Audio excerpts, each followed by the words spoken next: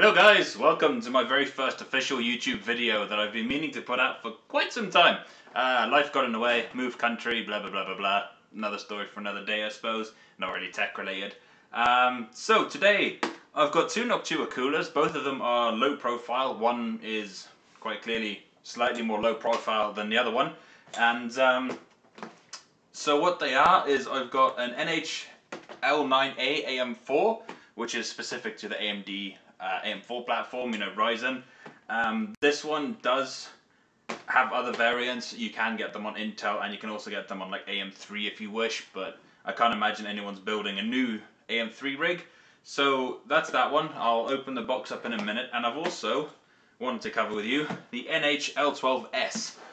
This one is larger by quite a considerable amount. It's almost twice the height of this one when this is in low profile mode, and more than twice the height when it's in high clearance mode, which I'll cover again in a bit. So both of them have a Noctua PWM fan and come with a low noise adapter, which I'll show you in a second. As I mentioned, low profile mode, high clearance mode. This one is actually the upgraded version of the award-winning NH-L12. So I'm not entirely sure what is different to it, but I'm sure they've got a reason behind it. On the back, same as on the little baby. Slight brief description in 9 different languages, all the way into, I believe, Chinese. Yeah, Chinese, English, German, whichever you want. And on the side there's just brief specs of the fan, the overall height, the cooler compatibility. This one obviously is strictly AM4, and this one here, the L12S, goes everywhere from LGA 1150, that socket range, through to LGA 2011, 2066, and all the way from AM2 to AM4, which also includes, of course, the FM lineup, which is the previous APUs from AMD. So on the side, again, just a little brief description about the cooler itself and the low and high profile modes. So I'm going to go ahead and open them up, and we'll see what's in them. On the first one, you're greeted immediately with an accessories pack. So what we have in here will be everything from the Secure Mount 2, Secure Firm 2 even, which is quite frankly the best mounting system I've ever used on any cooler from any manufacturer. It is just so easy to use, and it's just an absolute pleasure to install. So I look forward to using that one. Other than that, you've obviously got the other mounts for the Intel system. You've got 3 different booklets here for the various install procedures based on your platform. You've got some thermal paste, low noise adapter, which would be nice if it was a slightly shorter cable perhaps, but that's just me. Of course you also get a Noctua case badge if you're into that sort of stuff, and the essential screwdriver, which most of you should have, but if you've got a fatter like lip around the side, you won't be able to get this cooler installed. So it's nice, even though this, you know, costs nothing. It's nice to see that they included it for the people who might need it. Other than that, of course, you've got the AMD specific mounting set, and that's pretty much it for the accessories guide. The accessories. So if we open up further, again, cardboard, not really that important. Shove that over there. Plastic cover protecting the base plate of the CPU cooler. If we go ahead and pull that out, and that's, don't need that anymore, I suppose. The way that Noctua package everything is pretty much testament to their product quality as well. You'll be very hard pushed to find your Noctua product end up in your hands in a broken state. I mean, their packaging is superb. So unfold like so. The cooler slipped out. I shouldn't have let it slip out. But there's nothing in this. It's just purely to hold the cooler in place. And there's a piece of cardboard to remove to unveil the fan. So as you can see, it is in low profile mode right out the box. Whether you want it that way or not, that's, you know, entirely up to you. What is interesting to me, as soon as you pull it out, the fan is actually set up to suck air in from the motherboard and RAM and that sort of area, and then blow it out the top, rather than sucking it through the heatsink and then getting the freshest possible air through here, and then blowing it out onto your board. I will test it with both the fan this way round, with it the other way round, so that it's sucking air through and also blowing air through. I do have a suspicion which one's going to perform the best. I could be wrong. Not you know, it's not rocket science, but yeah, that's that cooler. It's a dainty little thing, so I'm going to go ahead and set that aside right there. Mouse mat coming in clutch. So that allows us to take a look at the L9A-AM4, which is a very small and very nicely packaged mini ITX cooler. At the top, you're greeted with a, well, congratulations, okay, if you want to be congratulated on choosing Noctua's L9A-AM4.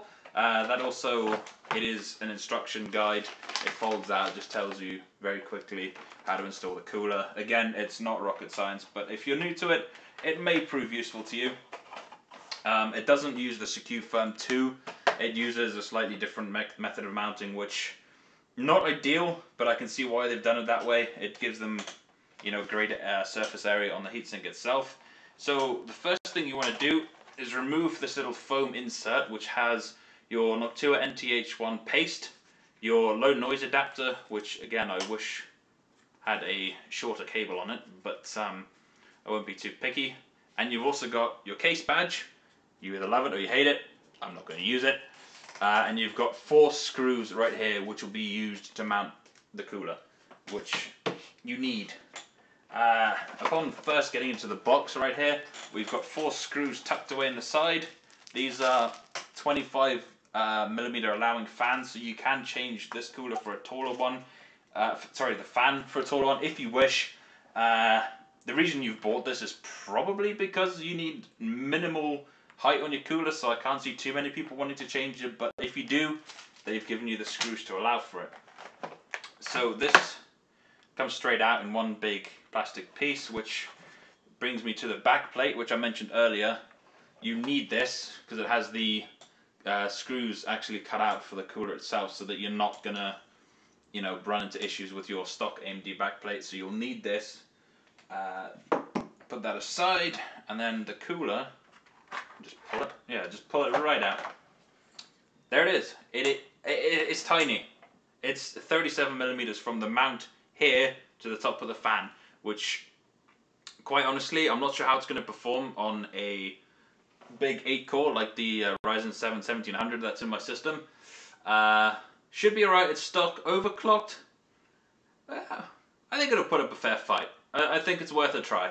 I mean, I've been pleasantly surprised by a small cooler like this before, and especially when you consider how many fins per inch, also known as FPI, is along this cooler, as well as the 2 heat pipes that go from the base plate and curl. One goes around this way, and the other one curls around and goes that way to give you maximum heat dissipation throughout the entire cooler, through every single fin, and it's going to be interesting. So I'm going to go ahead and install them, test them, and I'll be back as soon as I've taken a look at these coolers.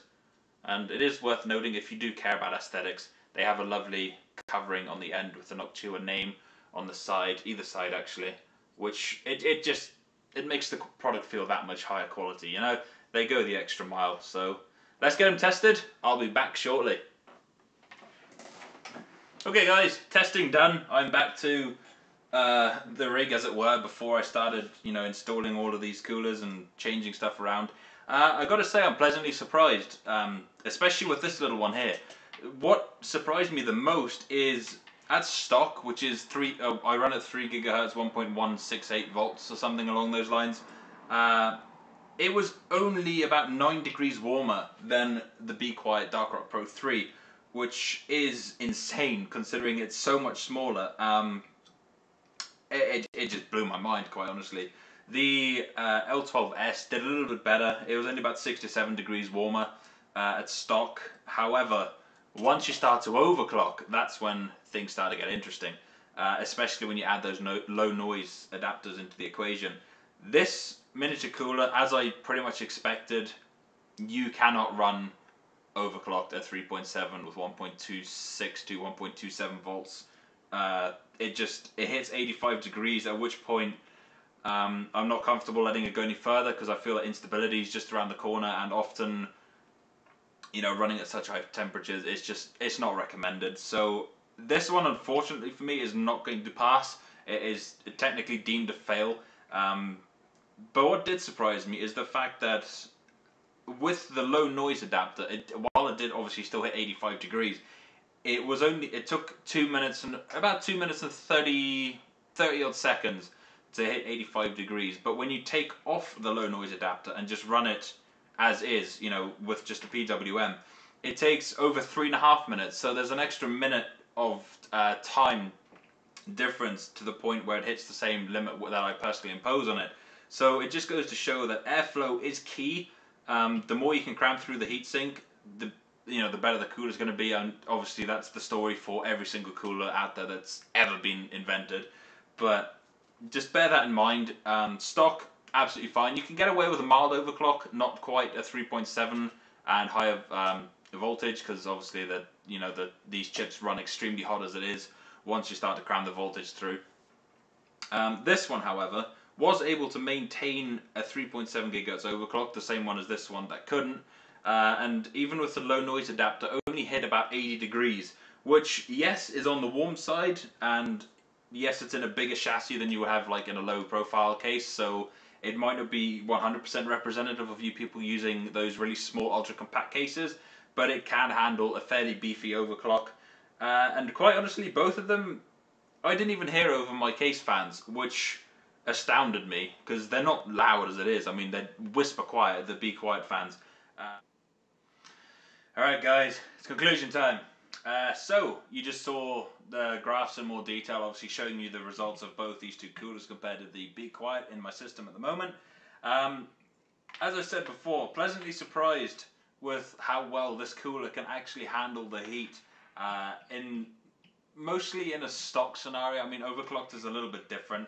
I wasn't expecting wonders from this. It is such a small cooler after all, but it did better than I thought it would, so I'm not going to discredit it completely.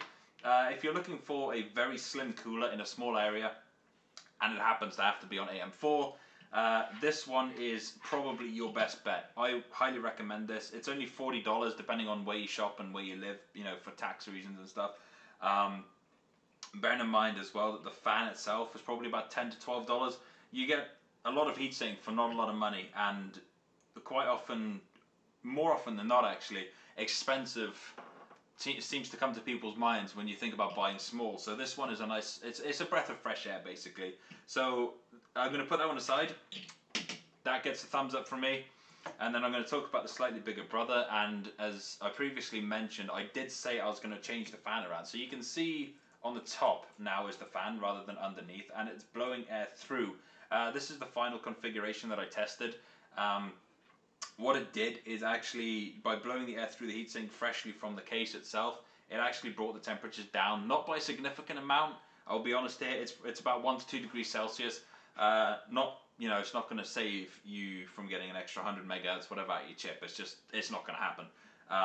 But what did happen is, because it was obviously slightly cooler, the surrounding area was ever so slightly cooler. The motherboard and RAM and that didn't really change, because it was warm air pumping through here, and it was a slower fan, like airflow coming through the bottom, so it wasn't quite so directed onto the board. However, when you change the fan and put it in this orientation, but on the bottom, so that it's sucking the air through the heatsink and dissipating onto the motherboard, the VRM, etc., you actually see quite a large difference. So my motherboard itself came down, the VRM area came down by about 6 to 7 degrees by doing that. Yes, the CPU temperatures went up by, again, 1 to 2 degrees, not much. Probably because it's sucking the air through and it's not quite as efficient as actually like pushing the air through. But the motherboard temperatures came down a lot, which in turn I believe will also help to bring the CPU temperature down a little bit. RAM was cooled. The chipset itself, if you're on an ITX motherboard, would have been cooled much better. Of course, I'm not on an ITX board, as you can see. So I would recommend keeping it underneath. Unless you want to see Noctua's lovely brazy, maroony, browny kind of color scheme, I guess, what they got going on, leave it like that, or put it underneath if you really need to save the space. One thing to point out here is I'm not sure why there's no cap over this fan and it's just bare like this. I don't know if that's how it's meant to be, or there's meant to be a sticker or anything, but that's just how mine came. So I'm just going to leave it like that. If yours comes like that as well, then obviously that's how it's meant to be. But for the most part, this one will run you $50. Again, tax and area location depending. So I'd recommend this one as well if you have more space. But if you're if you're absolutely limited on space and using one of those like the A4 case, I think it's called, the smallest ITX case currently in production, you won't go wrong with this cooler. This one won't fit, I know that, but overall, two very good coolers for what they are. I mean, I wasn't expecting them to beat the bigger Be Quiet cooler. Obviously, that's just unreasonable. So, if you need one, these should be highly, highly on your, on your shopping list. And I'd like to finish off. Thank you guys for watching my very first proper YouTube video. I will try to get you out some more. If you liked it, give me a thumbs up. If you didn't, hit the dislike button, but go easy. It's my first YouTube video. I'm trying it. I will say now, I have some Gale super loose memory. This is the 32 gig kit for AM4. It is currently not available retail, so look out for that one. I'll show you off all the goodies and let you see. I'll even give you a sneak peek if I can get the RAM out. There. You can see more online. You know, it's not hard to find on the interwebs. But look forward to that one. And until the next time, thank you very much for watching, guys, and I'll see you later.